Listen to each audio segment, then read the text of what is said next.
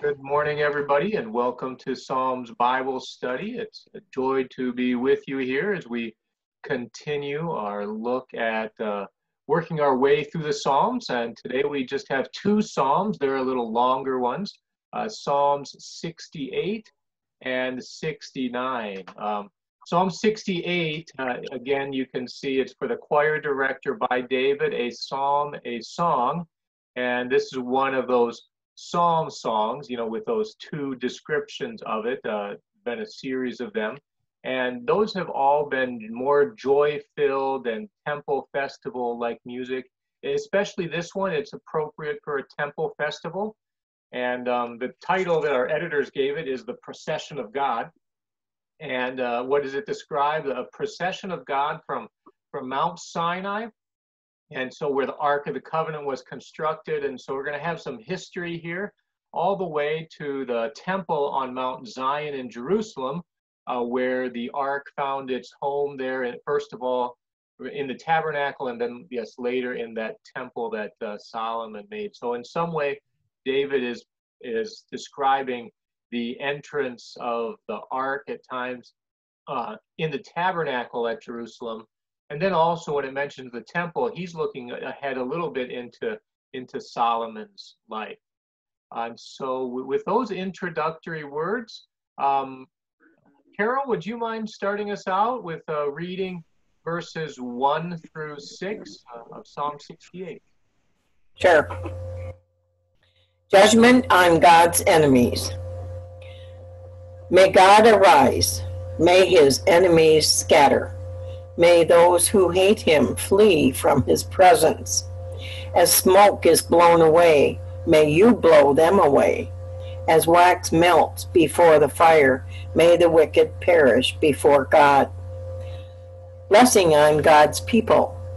But the righteous rejoice and celebrate in the presence of God. They will be happy and joyful. Sing to God. Make music to his name. Lift up a song to him who rides through the deserts. His name is the Lord. Celebrate before him. In his holy dwelling, God is a father for the fatherless and a judge who defends widows. God causes the lonely to dwell together as a household. He leads out the prisoner with music, but the rebellious dwell in a scorched land. All right, so as this starts out here in verse 1, thank you for reading, Carol. We had, may God arise, may his enemies scatter, may those who hate him flee from his presence. You probably aren't familiar with it, but it goes back to Numbers 10:35 when those almost exactly the same words were shared by Moses. It was a prayer recited whenever Israel moved camp in the wilderness.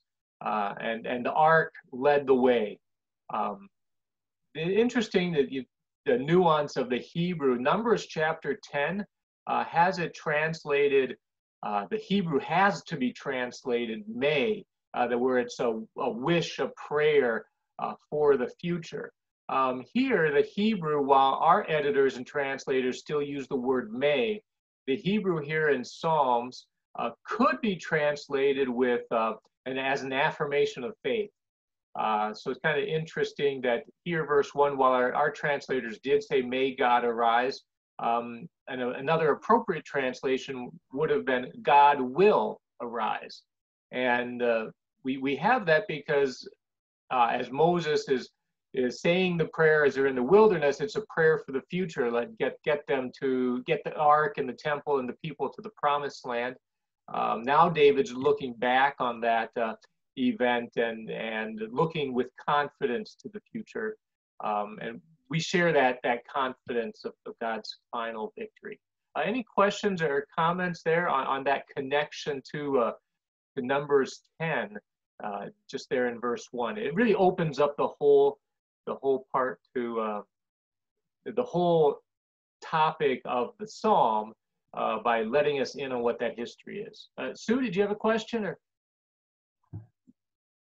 No, I just didn't realize I was not on mute. Sorry. Yeah, it's easy to do. So then verses 3 through 6 continue that, and we get into some of the specific things that let us see the walk through the wilderness, right? The song to him who rides through the deserts, and that we have a disaster, the wicked perishing like wax. But how is God to his family, to his children? He's a gentle father. We have special note of the orphan, the widows, the poor, the lonely. And then, yeah, God has a special place in his heart for those people who have no physical strength to help themselves.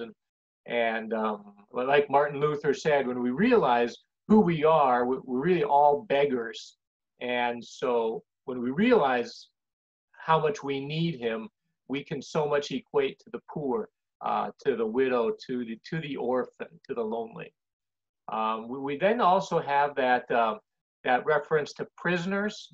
Prisoners may be literal prisoners or the figurative, spiritual, symbolic prisoners of sin. But the gospel again delivers all prisoners as well. Questions or comments on that section, getting us into that blessing of God's people? Okay. Sue, would you mind taking that next section with reading verses 7 through 10? God brings his people into his land. Sure. God, when you went out in front of your people, when you marched through the wasteland, the earth shook. Yes, the heavens poured down rain. Before God, this one from Sinai, before God, the God of Israel. You dispersed plentiful showers, O God. You strengthened your inheritance when it was weary. Your people settled in it. In your goodness, you provided for the oppressed, O God. Okay, so yeah, here we see some very specific things related to the march through the wilderness, right? That the ark always went in front of his people, and through the wilderness or the wasteland as well, wandering in the desert. And when did the earth shake, right? Well, especially there at Mount Sinai, that happened. And the heavens poured down rain. Had more picture of that. We don't have, from my memory, any events in the wilderness where the rain poured down, but definitely did as droughts ended once they did arrive in the promised land in the days of Judges. But God did give them their water to drink by opening wells and different things, the plentiful showers. And the inheritance that he strengthened when it was weary. What is the inheritance he gave to all the children of Israel? That promised the Messiah is coming. And when Israel was weary about keeping itself intact, God made sure that it continues. So the general principles here, these are God's care for his people. And that was those general principles and those blessings in those opening verses, what I just covered, 7 through 10, very specific historical situations, and those specific situations are going to continue. The blessings from Mount Sinai all the way to Canaan. And it's not just a historical review. Notice the comment here on the side that providence of God as he led Old Testament Israel, it's a model for the way he provides for his people through all time. He may do it with that spectacular miracle, the earth shook, but he might do it with quiet providence, just giving us the natural rain that we need. He provides that as well. So any questions, comments on these picturesque words here, verses 7 through 10?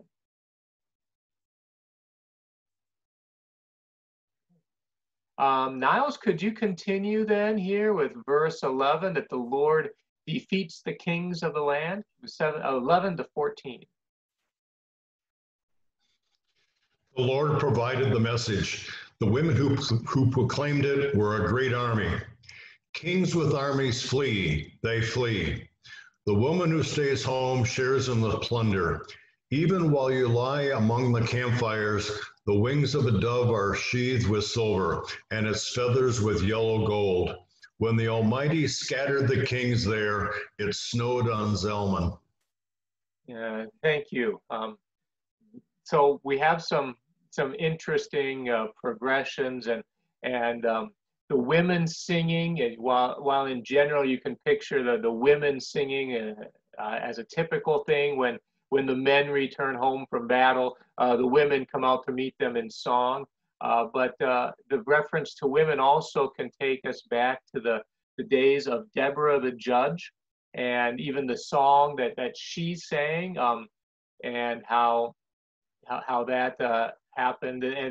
And Sisera was the enemy king in the days of Deborah, and he was defeated. And one of the interesting things about the woman who stays home sharing in the plunder, in the song that Deborah sang about defeating Sisera, her song included a reference to Sisera's mother, and he said, "Oh, where is Sisera? Where is my son? Oh, he must be, he's delayed in coming home because there's extra plunder for him to get." So she's singing about how her son is getting the plunder, when really all of his army lie dead on the battlefield, and he lay dead after he had tried to escape.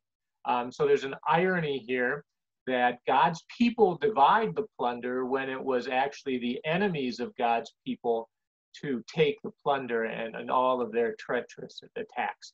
So really an interesting play on the words there. Verse 13 is a little bit difficult to translate or understand if you look at commentaries. You know, even while you lie among the campfires, it's kind of talking about those people who maybe stayed to guard the supplies. They didn't go fight in battle, that they stayed in the camp. It also could even be a reference to an event that happened with Reuben at one time. The tribe of Reuben stayed back and decided they didn't want to fight in the battles in the promised land. And what does it say even about those who stayed among the supplies? Well, they shared in the plunder. That's probably what the words about the wings of a dove indicate. The wings of a dove, maybe a reference to the women again, sheathed in silver, feathers with yellow gold. But the silver and the gold and the whole context here just gets us to thinking that this does include some manner of Israel having such a big defeat of their enemies that they have the plunder to share in. Anybody have any idea where Zalman is? Look at the notes. Zalman there's a Mount Zalman that's in Samaria, but then there's also in northwest of the Sea of Galilee, in the land known as Bashan, kind of more wild land. Zalman is there, and because of the next section, it's probably not the Zalman in Samaria. It's probably the one in Bashan that's mentioned there in verse 15. Literally, it means black mountain. So that kind of a transition, it gets us right into that next section. Let's see, Carol, would you mind reading that, verses 15 through 18? Sure. The Lord makes his dwelling in Zion. The mountain of Bashan is a mountain of God. The mountain of Bashan is a mountain with many peaks. O mountains with many peaks, why do you look jealously at the mountain God desires for his home? Indeed, the Lord will dwell there forever. The chariots of God are twice 10,000, thousands upon thousands. Among them the Lord has come from Sinai into his sanctuary. You ascended on high, you led captivity captive. You received gifts among men, so that even among the rebellious the Lord God might dwell. Okay. So some difficult words to translate in the Hebrew here, and especially verses 15 to 17. But the picture, I think, we have very clearly. These mountains of Bashan, they're northwest of the Sea of Galilee. They're actually much higher than Jerusalem is in elevation. And what does it say about them? Even though they're higher in elevation, Zion's beauty is greater. Bashan and those mountains and Mount Zalman, they're even thinking looking jealously at Mount Zion there in Jerusalem. Why? Well, the Lord chose to dwell there in Jerusalem, in Sinai, not Sinai, in Zion, with the temple and with the ark. And some of that, the glory portrayed by the chariots of God, thousands upon thousands and 2 times 10,000.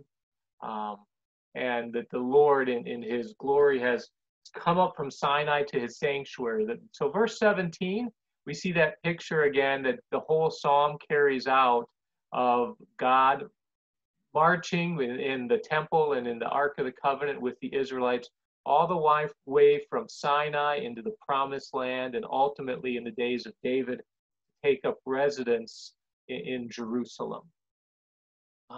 Verse 18 might sound familiar, and if you see the notes there on the right, that you ascended on high, you led captivity captive, you received gifts among men.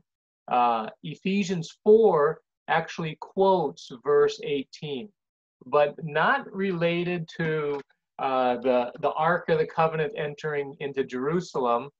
Verse 18 actually talks about Christ's ascension. So we have a messianic verse here. You ascended on high.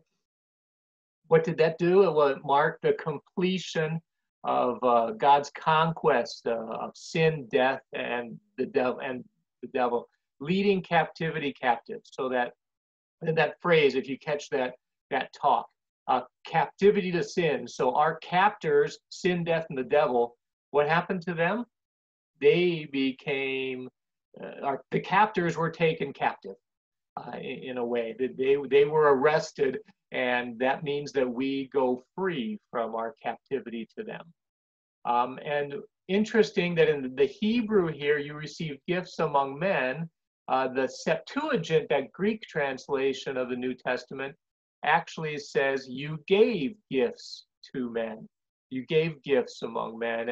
And that Greek translation is what Paul follows in Ephesians 4.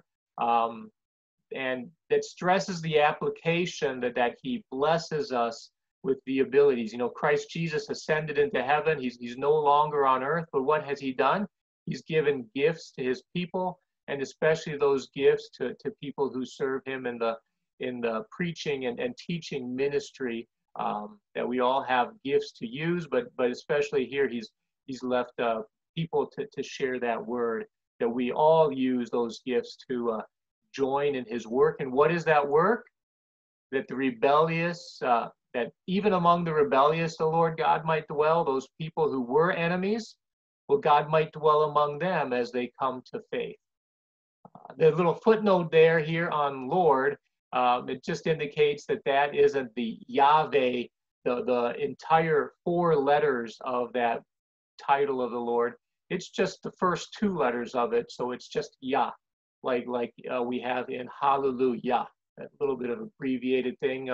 Not that, just interesting to note, not that there's much to dig into more deeply about that. Questions about this reference to the ascension here, connecting that ascension to this whole section of the ark going up to Jerusalem, or any comments anyone has?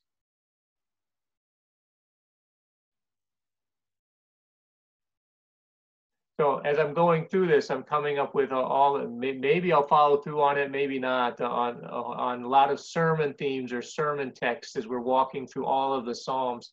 So, oh yeah, this would be a really good psalm to preach on this certain day of the year, this certain festival. And I haven't preached too much on the Psalms in the past, but doing a Bible study on that might be whetting my appetite for it. A short little verse 19, but it's a special verse, very intriguing and neat for me. Sue, would you like to read verse 19 for us? Blessed be the Lord. Day by day he bears our burdens.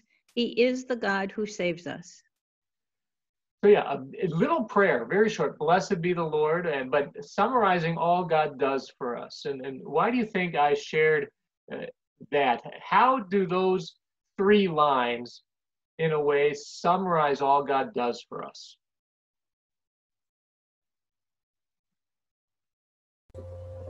Yeah, Carol, go ahead. Well, to me, it just continues. It does both things. It brings it down to the very minute of the day and the age itself, that he will always be with us. There isn't any break in it. Yeah, no break. Day by day, bearing our burdens. Wow. He walks with us every day. He doesn't just say, oh, hang out on earth for 50, 60, 80 years, and then you'll get to heaven, right? Our Lord goes with us today. And sometimes, I know, especially early in my ministry, and really try to avoid it now, I would get to these problems and say, oh, just wait till we get to heaven. And you don't want to ignore this truth that day by day he's with us, and day by day he bears those burdens. But then ultimately he does save us. And so part of the fact that we live day by day and he bears our burdens, that also would mean nothing if we didn't have the eternal victory as well. Sue, something to add? Just wondering if that first line, blessed be the Lord, can be a bit of a thanks be to God for doing this day by day and for saving us. Yeah, blessed be the Lord. It's one of the ways to say thank you to him. It's one of the ways, and another one of the ways to praise him. Blessed is when we speak well of somebody, and there's a difference between when we bless the Lord and he blesses us. Because I think of the Star Trek Captain Picard phrase, make it so. When the Lord blesses us, he makes it so. He makes it that way. He gives us those good things. When we bless the Lord, we just get to join in speaking the truth that already exists. We aren't Captain Picard. We don't make it so. Maybe a pop culture reference that might even date me or might not be reference available for you, but you get that point. We don't make it so. The Lord already is when we bless him, and that is praising, that is thanking him as well. Sue, a follow-up on that? Oh, I was just going to say, so in 3 lines, it really covers it all. It's a thank you, it's an appreciation, and it's a reminder to us in the short term and in the long term. Yeah, very, very true. And so maybe another one of those, if you're taking notes on sections of the Psalms, to highlight in yellow in your Bible, to say, hey, this is a good one to memorize, or at least come back to. A short little verse, not too difficult to memorize. Carol, something to add? Only that the reference you made before, sometimes it's a big, obvious miracle that affects a lot of people. But most of the time, it's just a day by day. There are so many miracles in our lives that probably even go unnoticed. But he's always working, even in subtle ways. Nothing specific comes to mind now, other than my aha moments, the knowing that God is working in my life. But it is so awesome. And then when you made the comment about when we are having difficulties and sin is present and whatever is going on in our life is making us realize it's not going to ever be much better in this life, we still have the joy of salvation. Even here with all the troubles going on, yes, we look forward to heaven, but when we say, like the prayer from Philippians, to rejoice always, we truly can't, because the rejoicing is the promise. Yeah, very, very good. Well said. To have that blessing of our care, and I'm going to segue that in the blessing and joy we have, segue that into, again, part of our victory means defeat of God's enemies, and actually a rather graphic picture of that coming up, a horrible, devastating defeat of the enemies. Niles, would you mind reading verses 20 through 23?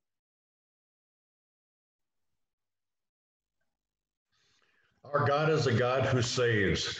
From God the Lord comes escape from death. Surely God will crush the heads of his enemies, the scalps of those who walk around in their guilt. The Lord says, I will bring them from Bashan. I will bring them from the depths of the sea, so that you may stomp your foot in blood. The tongues of your dogs get their share of the enemy's blood. They see your possession, O God, the possessions of my God, my King, into the sanctuary. The singers lead the way. After them come the musicians. In the middle are virgins playing hand drums. In the assemblies, bless God the Lord, who is the fountain of Israel. There is little Benjamin leading them. The officers of Judah are their noisy crowd. There are the officers of Zebulun and the officer of Naphtali. So these future victories, thank you, Niles, really include that defeat of the enemies. And our God is a God who saves. I'm not going to read all the way through the graphic portrayals of the blood and the dogs even drinking the blood but we have this devastating defeat that God brings on his enemies.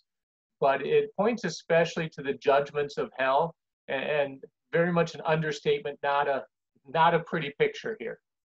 But that's because hell is not a pretty place. And even if you think of how horrible that is, that dogs would be getting their share and scavenging the enemy's blood, the most horrible pictures we imagine of from earthly life to get a picture of hell, a pale reflection of how terrible hell being defeated by God truly is. And in some way, it takes us back to the book of Revelation that we studied a little over a year ago here as well. So in God's procession in the temple, as Niles read, that this is really getting the whole heart there. We no longer have that review of the history marching through the desert, entering the promised land and that protection of God. Now we actually see the Ark of the Covenant going into Jerusalem, the sanctuary, that procession, where we have singers leading the way, musicians, the virgins, the young women playing the drums involved as well, the assemblies blessing God, the fountain of Israel, the one who gives them their strength and source. We have a number of tribes mentioned here. You'll recognize Benjamin, I think, Judah and Zebulun and Naphtali. The comment that I have in my notes to the right there is that these are four, and Levi is not mentioned, right? So these four represent the lay people of Israel, and they're joining in the procession, in the joy. Why is Benjamin little? Benjamin was little because he was the youngest. We remember that as well. And he was also oftentimes considered the one of the smallest of the tribes in number as well. So Benjamin is also maybe taken out and mentioned particularly because Jerusalem was originally given as an inheritance of the promised land to Benjamin. That Benjamin, the land that Benjamin received included the capital city of Jerusalem, where ultimately it's now known as part of Judah. Comments or questions on those two sections, those victories and that procession into the temple? So we have a prayer for future victory. Sue, question? Well, just a thought that popped into my head. If when the parts of the Promised Land were assigned, and the Jerusalem area was assigned to Benjamin, which was a smaller, younger tribe, Benjamin, smaller, younger, does that maybe picture that even the least of people are included in the inheritance of the kingdom of God? Yeah. We can see that Jerusalem was chosen for Benjamin's tribe. Yeah, and there's a couple of neat things that we can take from that history.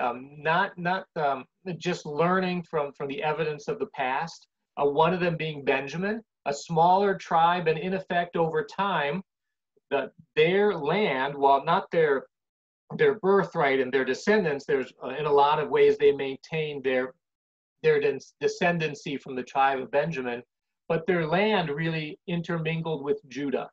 And Benjamin having that happen is actually a lot better than being unique in its own state in next to the northern 10 tribes, right?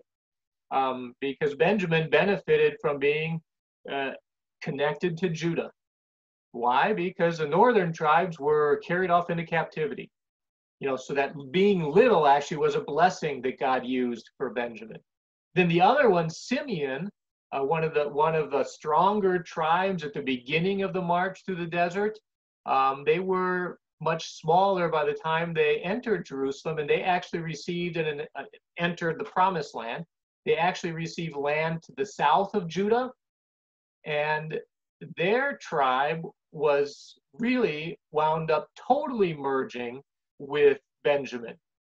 But again, not with Benjamin, with Judah. And that again was a blessing, that rather than celebrate their uniqueness and being their own state, that they got so much merged up into Judah that we have the two tribes in the south and the 10 to the north, that Simeon kind of just totally didn't even get counted anymore. But it was a blessing because those descendants of Simeon, again, were part of Judah, and they had the captivity of Babylon and returned, unlike the northern tribes carried off by Assyria.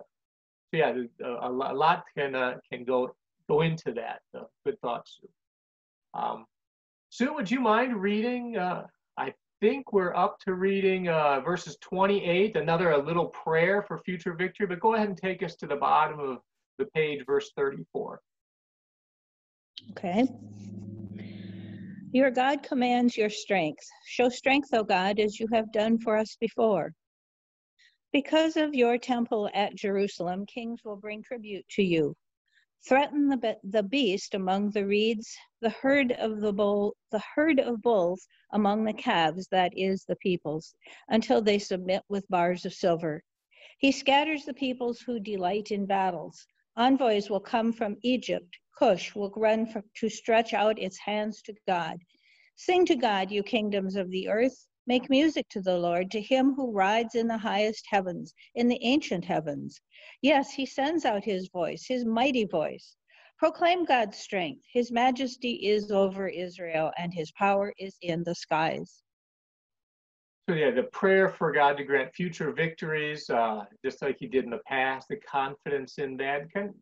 Some neat pictures here that God rules the nations, that God has control of the beast among the reeds. Might be the hippopotamus, as I mentioned in my notes. Another commentator suggested the crocodile. But because of the reeds and the water, we think of the the Nile River Delta. And so that can represent Egypt, one of the strongest nations of the day. And even through the time when David's kingdom continued, Egypt grew in power again. But then strong bulls and calves, those can be other nations as well, both the strong and the weak. What happens? Well, they submit to God's power as well, so that Egypt and Cush, which is south of Egypt, what do? They actually come to the Lord as well, that they join in this praise by becoming God's people. And if you know about church history, Egypt and Alexandria became one of the chief places in the early centuries after Christ, one of the chief places and heartbeds of Christianity. Egypt rivaled the Asia Minor and even Constantinople for quite some time as an enemy country that then submitted to the gospel and became a follower of Christ. We have a brief closing praise here in verse 35. You are awesome, O God, from your sanctuary. The God of Israel, he is the one who gives power and strength to the people. Blessed be God. And it summarizes God's relationship to his people throughout history, and we join in that praise. Kind of wraps up the thoughts I had to share. Any questions that you have on recent comments or anything from the the entire psalm to this Psalm 68. Let's jump in then and get into Psalm 69, and we'll see how we march through this one as well. Prayer of an innocent sufferer, save me. It's matched only by Psalm 22 and this graphic picture of the suffering Messiah. Frequently quoted in the New Testament, obviously Psalm 69 becomes then a messianic psalm.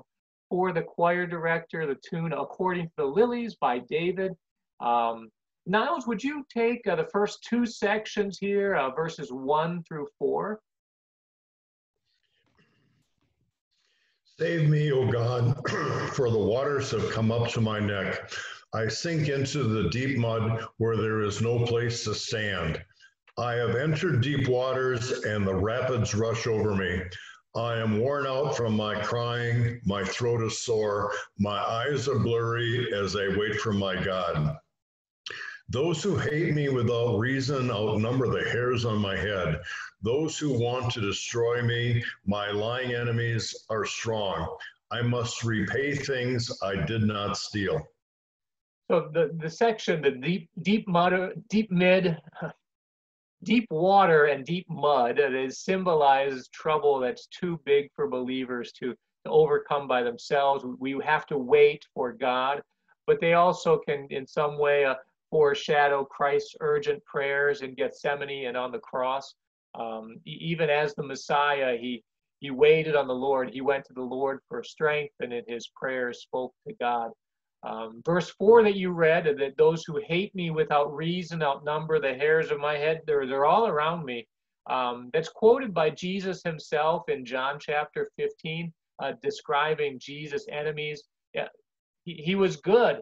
He did miracles. He was kind. He did wonderful things. And how did they repay? How did they respond to those good things Jesus did?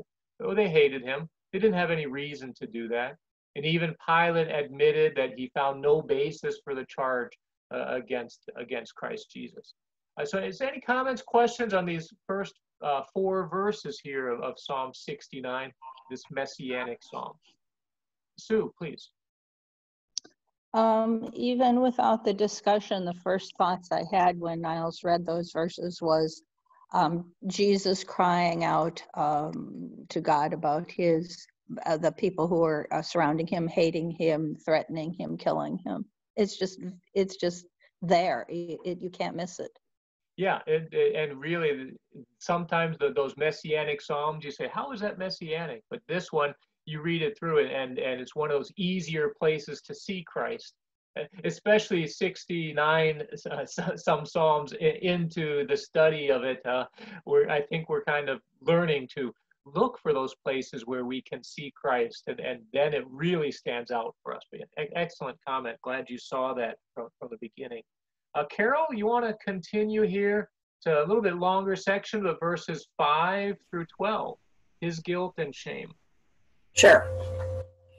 God, you know my folly, and my guilt is not hidden from you. May those who place their confidence in you not be put to shame because of me, O Lord, the Lord of armies. May those who seek you not be disgraced because of me, O God of Israel. It is for your sake that I bear scorn. Shame covers my face. I have become a stranger to my brothers, a foreigner to my mother's sons. Yes, zeal for your house consumes me. The scorn of those who scorn you falls on me. I wept as I fasted, but this only brought insults to me. When I wore sackcloth as my clothing, I was a joke to them. Those who sit in the gatehouse gossip about me, and the songs of the drunks are about me. So the guilt and shame of the Messiah, I think we can easily and quickly see the Messiah talking and about his guilt. And we say, oh yeah, well, obviously the Messiah has guilt. He didn't commit any sin, but he was indeed a sinner before God's judgment. Because our guilt was transferred to him. So we can see that word guilt being applied to the Messiah actually saying, I have that guilt. Folly might be a little more difficult. how was the Messiah foolish? We could take that same picture of how our foolishness is placed on him, but something even bigger comes to mind when you think about that folly or foolishness from 1 Corinthians 1. That chapter talks about the foolishness of God, right? That foolishness of God is the cross of Christ, that God would rescue us by having his son die, rather than letting us pull ourselves up from our own bootstraps and give us the ability to do it. Grace is folly in the eyes of the world. And then with this folly in the eyes of the world, we pray that we will not be ashamed because of Jesus. That just as the Messiah prays about us, those who trust in God, don't be ashamed because of me and my cross. That's kind of what the Apostle Paul in Romans 1 also brings to mind. I am not ashamed of the gospel of Christ, because it might appear folly, but it is actual power of God for salvation. So questions or comments on those words of folly or guilt and the Messiah? Yeah, Jesus did endure the shame in so many ways throughout, not just at the cross, but throughout his earthly life. Rejected by his family, his brothers and mother thought he was a lunatic for a while. They were going to get him to stop doing what he was doing, going about preaching and getting the Pharisees and the leaders of the Jews mad at him. And then verse 9, zeal for your house consumes me.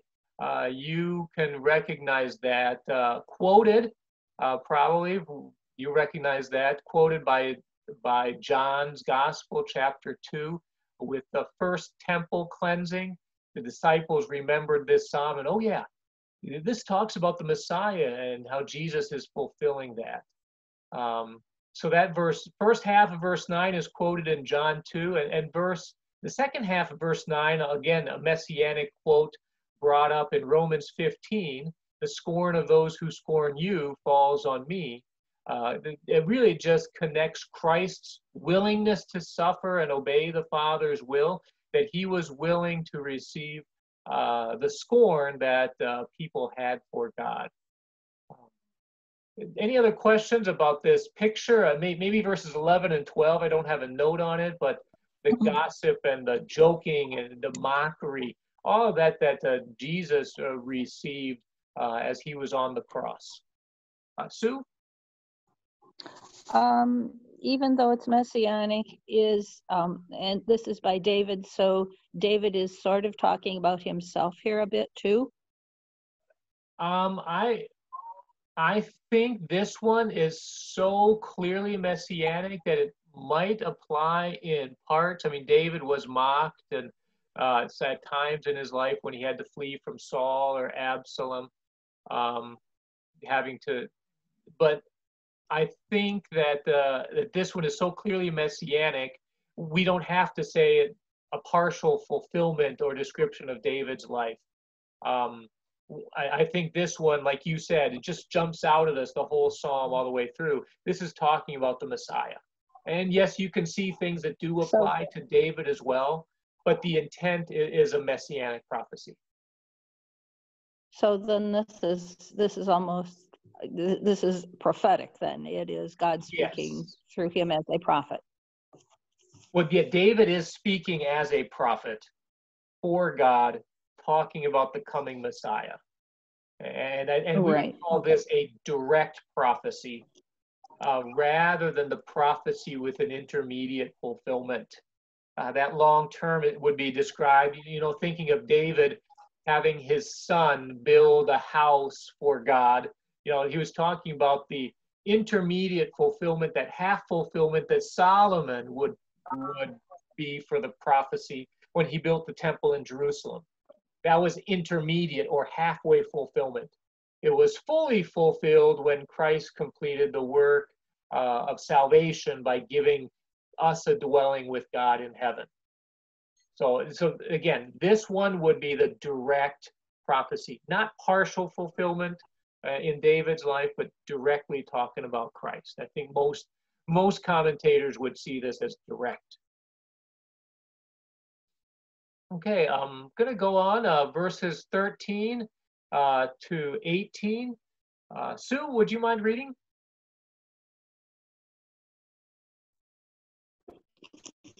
I got lost making some notes. 13 to 18? Yes, please. Okay. But I direct my prayers to you, O Lord, for a time of favor. God, in the greatness of your mercy, answer me with the certainty of salvation from you. Rescue me from the mud so I do not sink. Let me escape from those who hate me and from the deep waters. Do not let the rapids rush over me. Do not let the deep swallow me up. Do not let the pit close its mouth over me. Answer me, Lord, for your mercy is good. According to your great compassion, turn to me. Do not hide your face from your servant, because I am in distress. Hurry, answer me. Come near, redeem my soul. Ransom me because of my enemies. Yeah, the Messiah's great suffering. We have an interruption here because that suffering is going to be described in the future, but we have that prayer for deliverance, that trusting prayer, and it includes 3 points: the deepness, the mud, the rapids. The greatness of his affliction is there. We have the scorn, the bitter hatred of his enemies. But then also that while we have that goodness, the mercy of God. All 3 of those things are come through in this prayer. We could also see that trusting nature here as he's praying to God, redeem me. And again, that beautiful word, buy me back, buy back my soul from sin. And we can even see that applying to the Messiah, because he was guilty for carrying our sins, and the thing is with the Messiah that he himself paid the price for all of that sin and all of that guilt. He paid that price for the entirety of redemption. Comments, questions on that interlude of prayer? Niles, would you take verses 19 through 28? So it'll be a couple of sections here, his shame and his curse.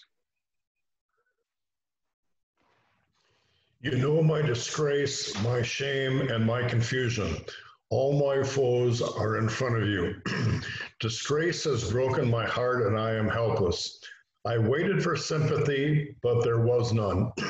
I waited for comforters, but I did not find any. Instead, they put bitter poison in my food. For my thirst, they gave me sour wine to drink. May the table set before them become a snare. May it be a trap to them and their allies. May their eyes be darkened so they cannot see. Make their legs always tremble. Pour out your wrath on them. Let the heat of your anger catch up with them. May their camp be desolate. May there be no one dwelling in their tents, for they pursue those who you have disciplined, O God, and they talk about the pain of those you wound. Add guilt to their guilt. Do not let them enter into your righteousness. May they be erased from the book of life. May they not be listed among the righteous. We have that shame of the Messiah there. Obvious fulfillment here, disgrace, shame, confusion, the foes are there. Again, obvious fulfillment in the gospel accounts of Jesus suffering. He was alone. And they put bitter poison in his food. Many translations here where poison is used, many translations say gall. Sour wine is another term here. These translators say sour wine, but it's really vinegar, another word for it. So Matthew 27 has indications of this fulfillment of these words of Messianic prophecy. And that shame of the Messiah then leads to that prayer, the curse from the Messiah. And really, it's a horrifying prayer that the enemies be condemned to hell. Nothing less than damnation for Christ's enemies. And this is the imprecatory nature of the Psalms. We've discussed that to some degree. Obviously, you do want God's enemies to repent, but when they do not repent, they have rejected every measure of every way to receive God's grace. There is nothing left for God to do except condemn them. His holiness requires it. And so the imprecatory nature, I say, does not contradict a Father, forgive them, what Jesus prayed from the cross. And especially then, verse 25, in Acts chapter 1, when they considered, what do we do with the vacant spot in the 12 apostles?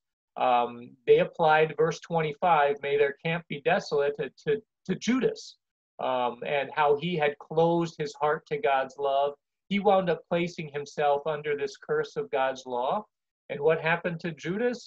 He was erased from the book of life. And we can really take home from that the words from Mark chapter 16, 15, whoever believes and is baptized will be saved. But at the same verse, right, whoever does not believe will be condemned. And these verses really talk about the severity of that condemnation. Questions about the imprecatory thoughts or the curse or any of this shame that we have? Sue, please. Back in verse 20 where it says, disgrace has broken my heart. The words broken my heart, it's the human nature of Jesus. It just makes you hurt for how, even though he wanted to die for us, he wanted us to go to heaven, how it must have hurt every time he was rejected, every time he was scorned, every time someone wanted to hurt him or kill him. The human aspect there just got to me. Yeah, very good point. That stands out. That takes that very emotional comment about a heartbreak, right? And you see that humanity of Christ. All right, a closing prayer as we wrap it up. Carol, would you take verses 29 to 36, please? Sure. His closing prayer. But I am afflicted and in pain. O God, may salvation from you set me on high. I will praise God's name in song. I will proclaim his greatness with thanksgiving. For the Lord, this is better than an ox, than a bull that has horns and hoofs. The poor will see and be glad. You who seek God, may your hearts live. For the Lord listens to the needy, and he does not despise the captives who belong to him. Let heaven and earth praise him, the seas and all that move in them. For God will save Zion, and he will build the cities of Judah. Then people will settle there and possess it. Then the descendants of his servants will inherit it, and those who love his name will dwell in it. So that salvation, in that closing prayer, the Messiah is confident that pain will end. The resurrection, the Easter is on the other side, and he will join in that praise amongst the living. So it's beyond the opening prayer in some ways that we started with this psalm, an opening prayer for rescue from the suffering, rescue from the deep waters. Now going to the deliverance at the final victory, which takes us not only to Easter, but also to Judgment Day and eternity with God, and God wanting us to join in that praise. And we see the poor, the lonely, the needy, the captives, they join in that, and just that neat concept. We replace the Messiah who is lonely, abandoned, and suffering, and now he's got a good crowd of others joining in the joy and the praise of those who believe, and means that victory that he has, it's our victory as well. We join in that praise. Thoughts, comments, questions on this section? Oh, excuse me. Carol, please.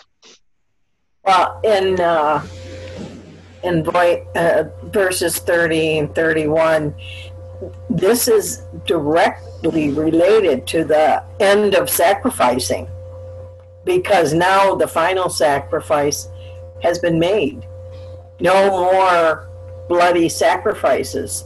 So we can rejoice that that part of the Old Testament is closing and the New Testament is beginning, and it's the joy of the gospel. Yeah, one wonderful comment there, that's God's intent all along. Wasn't that sacrifices of animals was the end game, right? No, it was our praise, our entire being belonging to him, and he fulfilled those sacrifices by being a sacrifice for us. Sue, comments? Just that when I saw the word poor right away, I was thinking the lowest of us humans, the neediest of us, the loneliest of us, all have the hope, the security, and knowing that the salvation has already been won. Yeah, what wonderful comment. And you can take us to the Beatitudes, right? Blessed are the poor at heart, for they will see God. The great and the meek, and all of those blessings that God gives, and we have a part of, not because we earned or deserved it, but because of his grace. And again, his victory is our victory as well. Why don't we end then, unless there are any other comments, we'll close our study today with words of prayer. Praise God, from whom all blessings flow. Praise him, all creatures here below. Praise him above, ye heavenly hosts. Praise Father, Son, and Holy Ghost. Amen. God's blessings to you, and we will look